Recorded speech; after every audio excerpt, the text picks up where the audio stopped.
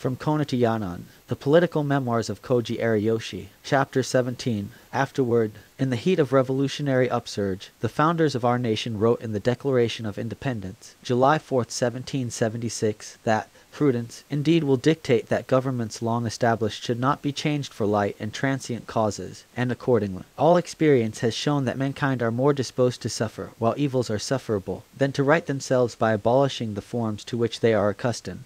But when a long train of abuses and usurpations, pursuing invariably the same object, evinces a design to reduce them under absolute despotism, it is their right, it is their duty, to throw off such government, and to provide new guards for their future security. In the present situation, who is guilty of progressively undermining the people's confidence in government? Is it the Truman administration, which is riddled by graft and corruption and which is giving at best poor leadership?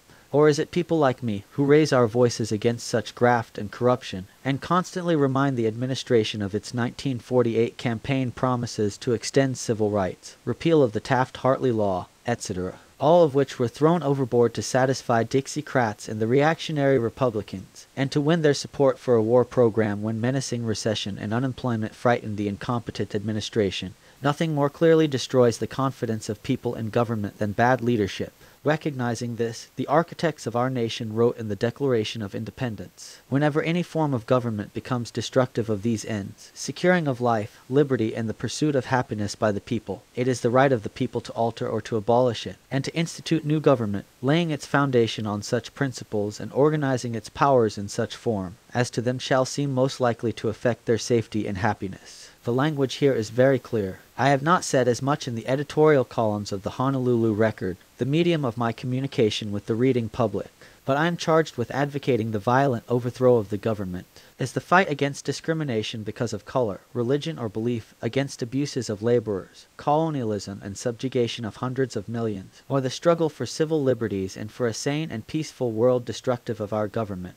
Only a government which is for big business, which neglects and ignores civil liberties, particularly for non-whites, is for perpetuating colonialism, and is for a war program, would label such pursuits dangerous to itself. The ideas which I possess and for which I now stand indicted under the Smith Act became a part of me as the result of my observations and experiences here in this country. I am not charged with any overt act of crime, but for my ideas, which Attorney General McGrath seeks to lock behind bars. Many times in the history of our country, dominant, bigoted elements have whipped up hysteria to stifle the thinking and behavior of the vast populace. Fear stalked the land then, a country proud of its democratic heritage, as nonconformists were arrested and thrown in jail, all in the attempt by the ruling elements to quash criticism and control the thoughts of the people. Such was the time of the Alien and Sedition Acts, when Thomas Jefferson himself was labeled a foreign agent. A great democratic movement was shaking France then, as the rising capitalist class took over the government from the feudal nobility. Such also was the time after the First World War, when the Palmer raids were conducted by G-men and jails were crowded, especially in the eastern states. A great revolution was going on in Europe, particularly in Russia, where the Tsarist government was removed and replaced by a government of workers, peasants, and intellectuals. Here, too, feudalism was wiped away and the Soviet Union moved to socialism.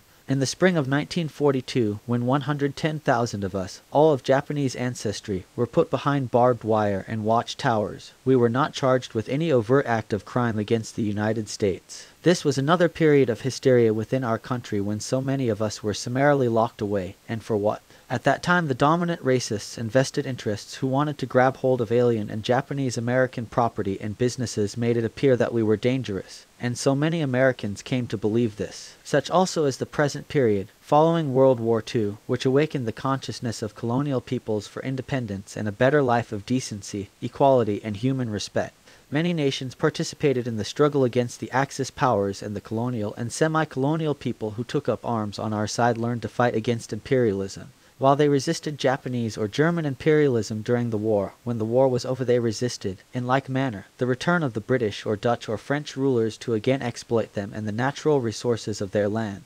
As Supreme Court Justice Douglas and many others prominent in our country have said, this is a period of great social revolution. Today, imperialism is at the twilight stage. Korea, Indochina, Malaya, Iran, and the present conflict in Egypt are all part and parcel of the struggle of a billion colonial or semi-colonial people for control over their own lives. And today there is hysteria again in our great country of democratic traditions, which grew out of a revolution to free people of the 13 colonies from despotic British rule. because our country grew out of such a struggle for freedom, and because the movement for liberation inspired under Roosevelt's administration, particularly during World War II. It was natural for colonial people to look to the United States for support in freeing themselves from British, French, or Dutch rule after the war. But the leaders of our nation, the dominant business and financial groups and their errand boys in government, are interested in the natural resources and cheap labor of the colonies and semi-colonies controlled by Britain, France, and the Netherlands. If the people become free and independent, the profiteering would end,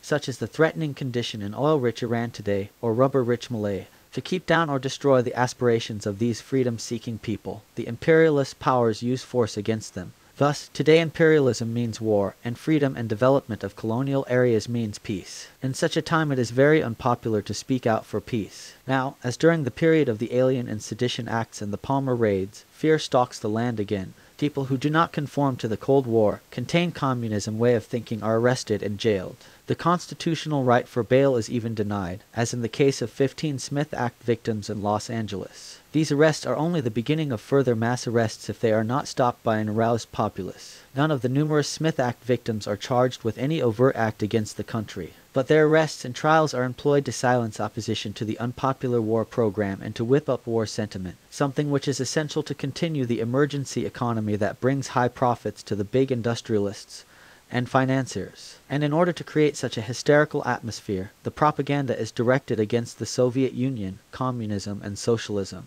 Today, on a national scale, the red issue is being used to split major unions. The Truman administration, which is masterminded by representatives of big business, has played a major role in splitting the CIO, Congress of Industrial Organizations. The left-wing unions were expelled because they refused to support the Democratic Party or the administration's foreign policy, or both. The CIO and the AFL, American Federation of Labor, worried about a depression, went along with the war program. And in doing so, they have helped to keep the Taft-Hartley Law on the books, an anti-labor legislation which President Truman himself denounced as a slave labor law but a weapon he has already used 9 times to break strikes. Today, after a few years of the war program, more and more of the rank-and-file workers complain of higher taxes and higher prices, and they want peace. They are appalled by the corruption among Democratic Party officials to whom their leaders have latched their unions. Thus it becomes a conspiracy against the big business-captured government for anyone to call for peace. Harry Bridges was thrown in jail last year for advocating peaceful settlement of the Korean War. The mass protest of Hawaiian sugar workers greatly influenced his release from prison. In various ways I hear people ask, what is wrong? There is something gravely wrong when our government functions best when it is producing to destroy mankind and the goods they create. Today, the FBI and the Justice Department harassment is directed against advocates of peace when our country is spending 88 cents out of every dollar for war and war preparation, against communists and those suspected of being communists. But the system of subversive listing to keep people frightened and in line, like Jim Crowism, hits all minorities. One persecutes on the ideological and even religious level, while the other works on the color line. I received my university education during the period when the political climate in our country was liberal. I remember reading Clifford Odets' play, Waiting for Lefty, in one of my English classes during the late 30s at the University of Hawaii. Odets then had his feet on the ground, felt the pulsation of the broad masses of Americans about whom he wrote as a WPA playwright, and moved in the cultural mainstream of the New Deal decade. 2 weeks ago, May 1952, he crawled before the Un-American Committee in the nation's capital. He probably recants that he ever wrote a play such as Waiting for Lefty about 20 years ago, the play that brought him national fame as a progressive playwright. And that means an apology that he ever had interest in the people's aspiration for a better life, human decency, and respect. And that is to swallow his words of 1949 when he vigorously defended the top U.S. communist leaders when they were on trial under the Smith Act. In this period of belly-crawling acts before racists like Senator Pat McCarran and Congressman John S. Wood of Georgia, both of whom run the Un-American show in the upper and lower houses of Congress, I wonder how many university professors can discuss Waiting for Lefty in its proper setting. It is a play written during the Depression years when the communists and militant progressives gave leadership in organizing trade unions. This is history, but can a faculty member discuss this with students at a time when the Territorial Department of Public Instruction discourages the students from reading important selections from the works of Jefferson, Franklin D. Roosevelt, Thoreau, Frederick Douglass, and others? A witch hunt is like a contagious disease that eats away the tissues of good sense and fair play, leaving behind ugly and dangerous sores of prejudice, hatred, and or paralyzing fear. A witch hunt softens a great many individuals by gnawing at their innards and tearing at their guts. It becomes, in an atmosphere of fear and hysteria, a vicious weapon of despots and the unscrupulous. A witch hunt weakens the intellectual, moral, and creative fiber of the nation's people. It not only makes people distrust one another, but leaves a populace appallingly ignorant of world events, which in these times of great social changes, it is intended to do. Therefore, today, when approximately half the world lives by Marxian philosophy and other parts are influenced by it, in this nation of democratic tradition we experience intimidation, persecution, and thought control. From cultural workers, the artists and the writers who popularize ideas, bread and butter is taken away if they do not conform. So we have giants of our nation's cultural movement, like Paul Robeson, barred from the concert stage, going to the people, singing to them and talking to them, and awakening their conscience and encouraging them to fight for freedom and peace. All the books I have read are sold in the open market and stacked on library shelves. The other day, I took down a few books from the shelves of a public library. In the courts, I noted that books like these are on trial for the first time in our nation's history. So now it has come to the point where the local post office is quietly burning incoming issues of the China Monthly Review, a magazine published in Shanghai by American-born William Powell, a graduate of the University of Missouri School of Journalism and a son of a well-known newspaperman, with an extensive background in the Far East. This magazine has prestige. Numerous experts and students of Far Eastern affairs subscribe to it. The periodical is found on the shelves of numerous libraries. The postmaster has been acting under orders of the solicitor of the U.S. Postal Department. Evidently those behind this book-burning policy do not want the people of this country to know what is actually taking place in China. The China Monthly Review carries articles on reconstruction and rehabilitation programs. It describes the peace sentiment of the Chinese and it has been critical of U.S. military intervention in Korea. It has shown that despite the U.S. embargo against China, that country has been spurting ahead in economic development. It has given statistics on the increase in the number of schools, teachers, and students, on new housing development, and on the increase in production of consumer goods. The stopping of the review is intended to keep Americans ignorant about China, while at the same time, our official government and the vested interest propagandists who constantly yell about the bamboo curtain speak and write of Chinese imperialism. They want the people here to believe that China wants to conquer Asia. Hard-hitting magazines like the Review frustrate their stratagem and bring information to Americans that the Chinese do not want war, but peace. What the U.S. authorities are doing follows the pattern of Chiang Kai-shek's behavior. Chiang slapped a blockade against Yenan during the last war. His propagandists then told the world that Yenan drugged people in its territory with opium, ran slave labor camps, and was making deals with the Japanese invaders. Free trade and coexistence are the basis for peace. Recently, I read of speeches being made on the Pacific Coast by Miss Maud Russell, for 20 years a YWCA worker in China. She is speaking out against embargo and for China trade, which would mean 2 million jobs for U.S. workers that do not depend on a war economy. A few people representing vested interests are telling the whole populace what to read and what not to read.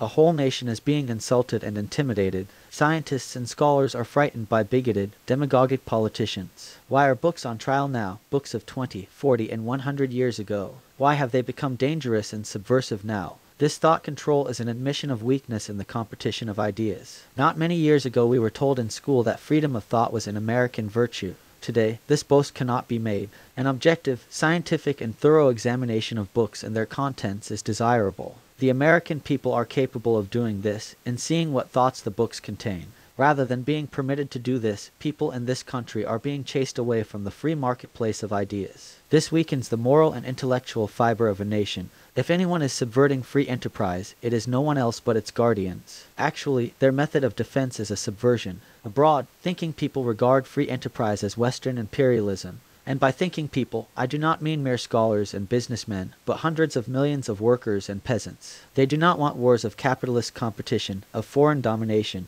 and they are fortifying their thinking in their marketplace of ideas. Their thinking is militant. At home, books are put on trial to impress people that nonconformity is dangerous. Books are being taken off library shelves, and who knows but what a dossier is being kept of people reading certain books in the library. This is not surprising in a political climate where thought control federal police, the FBI, open private letters, tap telephones, and bud people's homes, the people's inviolable castles. But it is not in the cards that the American people should be regimented and pushed around in this manner. If they allow it to continue, it will mean more war spending, more Koreas, and a world holocaust. When I was going through the books in the library, I recalled how impressed we were as children to hear that Abraham Lincoln walked miles to borrow books which he read by the light of burning logs. Lincoln was not afraid of ideas. He corresponded with workers of London led by Karl Marx himself, and personally promoted Joseph Wedemeyer, a known communist, from a colonel to a general in the Union Army. Of course, we never read these historical facts in school. Either our teachers kept this information from us or they themselves did not know about it. I believe the latter is more likely, and this being the case, now knowing that communism and communists were on the American scene 100 years ago, they scurry for cover at the least bit of red baiting and talk of subversive foreign ideology. They should know that about 100 years ago a United States Congress invited a utopian socialist, Robert Owen, to speak to that body. To keep the minds of the people from anti-war thinking, liberal and progressive and Marxist influences, thought control laws are invoked. They are unable, however, to cope with the advancement in thinking in the non-white world, where the method of orderly and scientific approach and analysis of world problems is deepening its roots. People abroad are grappling with ideas, new ideas, just as the founders of this nation did in ending British domination of their lives in the 1770s. So many of us who have been brought up with the idea of Western superiority think in terms of the West doing this and that for Asians or people of other economically backward areas. And while we should know better, or feel that we do, we are often surprised to discover that we harbor thoughts which we had consciously tried to get rid of. We cannot bring basic changes in the economy and social conditions in foreign countries. This the people there will bring about, and we can only support them, and no more. By the same token, people or powers from the outside cannot keep changes from taking place in a country indefinitely, for the very act of resisting such a change for the better would intensify the struggle to bring improvements. Today in the colonial, semi-colonial, and economically less developed areas, we find people with a new consciousness for human decency, self-respect, and independence, and they cannot be pushed around. In a way, the struggle of the peasants to own the land they till is like the struggle of workers in this country to organize unions for collective bargaining. One pertains to an agricultural society and the other to the industrial. One has landlords, the other has industrialists. Workers, as in Hawaii, quickly spot anti-union activities. In the same way, peasants and their allies in Asia notice unfriendly acts against them. One group calls his interest pork chop, the other a full rice bowl and human dignity. I feel that human decency and respect everywhere, among all people, will come when man's exploitation of man ends everywhere. When we stop sending arms to foreign countries to keep people divided and fighting among themselves so that they continue to be weak and always ripe for exploitation. And when human lives in Asia or Africa are not regarded as cheap, and we realize that all people are the same under the skin. I spent the past weekend, September 1952, in the Puna district, where I had lived a couple of my most important formative years. I visited Pahoa, where I met old friends and made new ones. I was happy to see the people more prosperous and independent.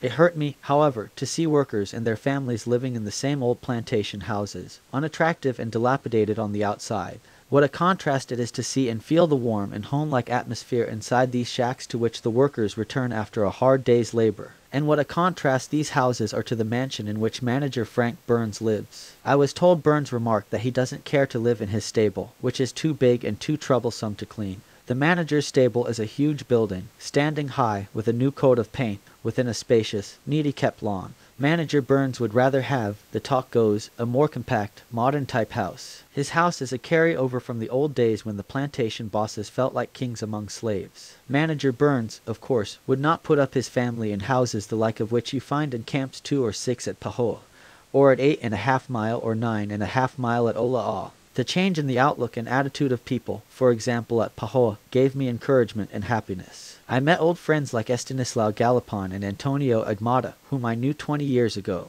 I was then a store clerk in Pahoa, and I noticed they bought eggplant, beans, onions, and bagoong during the off-season. They had no choice but to buy the cheapest food that would fill their stomachs. Then when cutting season came around, they bought eggs and meat, but sparingly. Today, the workers are freer to the extent that they have more money to spend for food, household needs, clothing, or entertainment.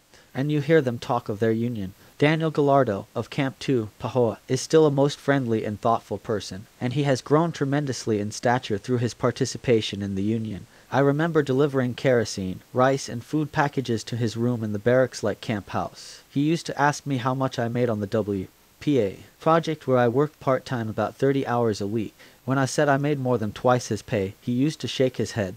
He worked harder than I did and was exhausted at the end of the day. But the idea of a union to elevate living standards never entered our discussion 2 decades ago. 20 years ago, the president of the Hawaiian Sugar Planters Association was saying that laborers imported from the Orient were no different from jute bags brought from India in which to sack sugar. Common workers were regarded as lowly creatures then. Today, the workers have won dignity, respect, and decency, and their social outlook has changed. The conduct and attitude of employers have helped to bring about this change. Older Filipinos, Japanese and Portuguese and the younger elements are closely knit, and they have battered down the artificial dividing wall of suspicion and disunity put up by the employers. And you hear workers speak of the Filipino brother and not bayao, which was used in former times. The union has eliminated to a large extent the poison of prejudice and hate instilled by the employers. How strong are people united to improve their living standards and to win independence and human decency? Now the Un-American Activities Committee is on the run. In Chicago it packed up and scuttled back to Washington after 3.5 days of hearings when it had announced a 2-week affair.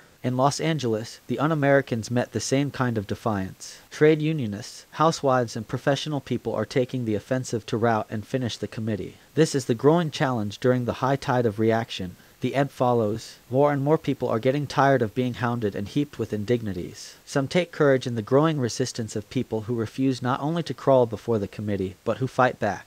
They are fed up with the low congressional practice of making heroes out of stool pigeons. They have faith in the Constitution and invoke its guarantees to prevent the witch hunters from stepping into their province of legal rights. We remember the headlines of about 3 years ago when 10 Hollywood screenwriters and directors refused to answer the Un-American Committee. They invoked the First Amendment, which guarantees freedom of speech in declaring their right to remain silent.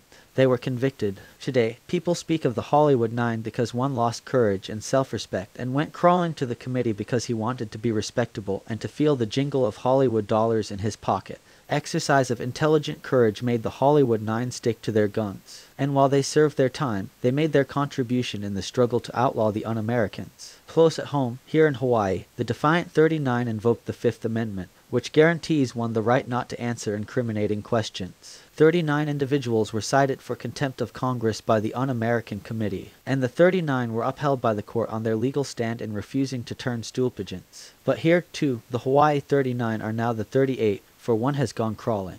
Jack Kawano has become the stool pigeon, turning against his former union and joining the big bosses in attacking it. Today in places like Chicago and Los Angeles, housewives, professionals, and workers find protection under the Fifth Amendment as they fight back against the Un-Americans. They take courage from the fight of others who made their fight earlier. They undoubtedly appreciate the integrity and understanding of the Hollywood Nine, Hawaii 39, and others like them, and that of the early fighters for democratic processes who insisted that the Bill of Rights be spelled out long, long ago. Men of property and special privilege in the founding days of our country tried to assure the people that the right of free speech, press, and religion were implied in the Constitution. But the common people refused to accept this assurance as a guarantee, and refused to ratify a constitution that did not put down these inalienable rights in black and white. Thus, the Constitution says, Congress shall make no law abridging these rights. The struggle to win these provisions, the Bill of Rights, was a major event. But the Bill of Rights is not safe. For example, it is not safe as long as 16 million Negroes do not enjoy their full guarantees. They actually have not been fully established because racists and varied interest elements with power in and out of government have found it profitable to keep them from full employment. In the South, particularly, it has been made unsafe for Negroes to speak their minds and to assert their minimum rights. In Hawaii, a national Negro magazine said in a recent issue, numerous Negroes try to pass as Hawaiians. Why? Because of discrimination. When 16 million Negroes are subjected to frame-ups, persecution, lynching, discrimination in housing, education and in jobs, indignities, and what have you, the climate in the country is suitable for the Un-Americans. The strategists of the Un-American committees have generally been congressmen from the South. In their states they do not need the Un-American committees to harass and persecute the Negroes, and they carry their prejudices to the far corners of the country. Ever since I was indicted under the Smith Act, along with 6 others on August 28, 1951, I have frequently thought that the persecution of people by the use of the Smith and McCarran Acts, and the harassments by the Un-American Committee, bad as they are comparatively mild when we consider what the Negroes go through in our country year in and year out. Their growing struggle for freedom and equality is a common struggle of all democratic-minded people. Representative Howard Smith of Virginia, who authorized the Smith Act, admitted that his law was aimed to get around the limitations imposed by the First Amendment. Congressional Record, May 19, 1940, he is a Southerner who does not believe in the Bill of Rights. The Smith Act attempts to put ideas behind bars. This is impossible, for ideas grow out of actual conditions. Thus, people fight for peace when they see the horrors, devastation, and waste in wars. They realize the desirability of organization, like in trade unions, when they become aware that dog-eat-dog competition is against their interests. When they experience poverty amidst plenty, chaos in the economic setup, and depressions, they begin to think of social planning. The Smith Act is actually a plot to overthrow the Constitution of the United States. Representative Smith admits that Thomas Jefferson would not be safe today. In his first inaugural address, President Jefferson said, "If there be any among us who wish to dissolve this Union or to change its republican form, let them stand undisturbed as monuments of the safety with which error of opinion may be tolerated where reason is left free to combat it." People cannot say the same today. The spirit of the times has changed. But this is not a permanent situation. In about 3 weeks the Smith Act trial here will get underway. More than a year has passed since our indictment, and as I look back I see that the Smith Act case brought a favorable change to Hawaii. The jury which indicted us and the jury list from which it was chosen were predominantly haole and people classed as tied up with big employers. The non-haole, particularly the people of Japanese ancestry, were underrepresented, and so were the workers in the major industries. The government prosecutors who are pushing the Smith Act case fought for the unrepresentative jury list, and federal Judge J. Frank McLaughlin stood foursquare behind that jury list, who's fighting for democratic processes and constitutional rights. Today, even the Big Five lawyers claim the former grand jury was not valid, that it did not represent a cross-section of the community. They put forth this argument in a current tax suit. The old jury list is gone and the present one is more representative. Here the Smith Act defense has brought a constructive improvement in the federal court system. Decent and fair-minded haole prefer this change. The advocates of the Smith Act want a haole boss jury system. Thus the people fight for decency, equality, and self-respect. It may sound paradoxical when I say that I am consciously participating in the struggle of our generation to wipe away a great part of the conditions that have shaped my thinking.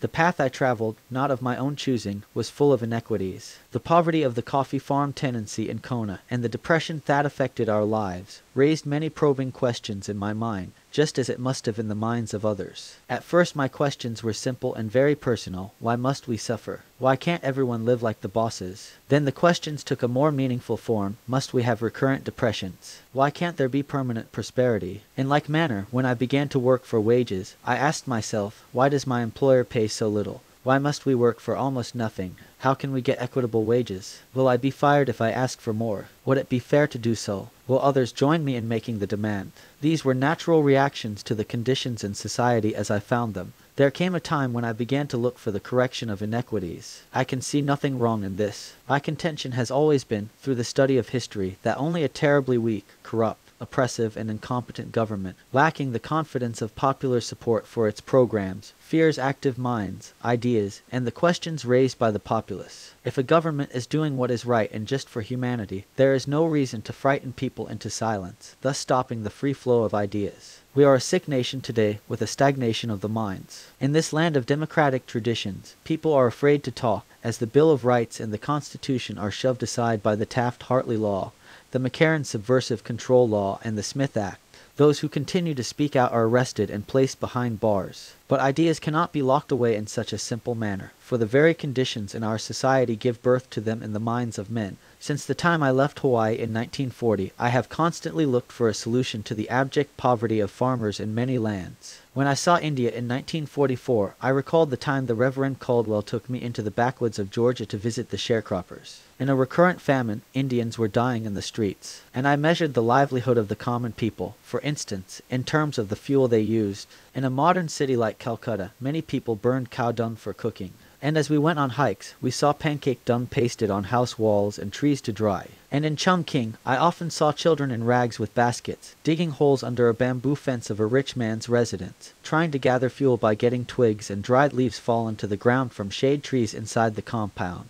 And everywhere I went, I saw the tobacco road of poverty. My experiences have influenced me to participate in the fight for equality for all people, as written in the Constitution of our nation. Where the ruling class tries hard to prevent fundamental social changes, revolutionary in nature, from taking place gradually, I wondered when, by its very resistance, it would help create a force powerful enough to bring the change. For it is axiomatic that counter-revolutionary activities and force, fighting the change for the better, would cause resistance and forge a revolutionary people who would proceed to improve conditions with greater zeal. In times like these, it is dangerous to speak out. But to be silenced means to go back on all one's teachings from childhood. It means going against the dictates of one's own conscience. A note on the text. Koji Ariyoshi wrote and published the articles which make up this narrative between the 13th of September 1951. Shortly after the arrest, and the 23rd of October 1952, he incorporated much of the material from a book he had written about his army experiences in China. The book was cancelled by the publisher, Raynal and Hitchcock, in the developing Cold War climate of 1,947,194.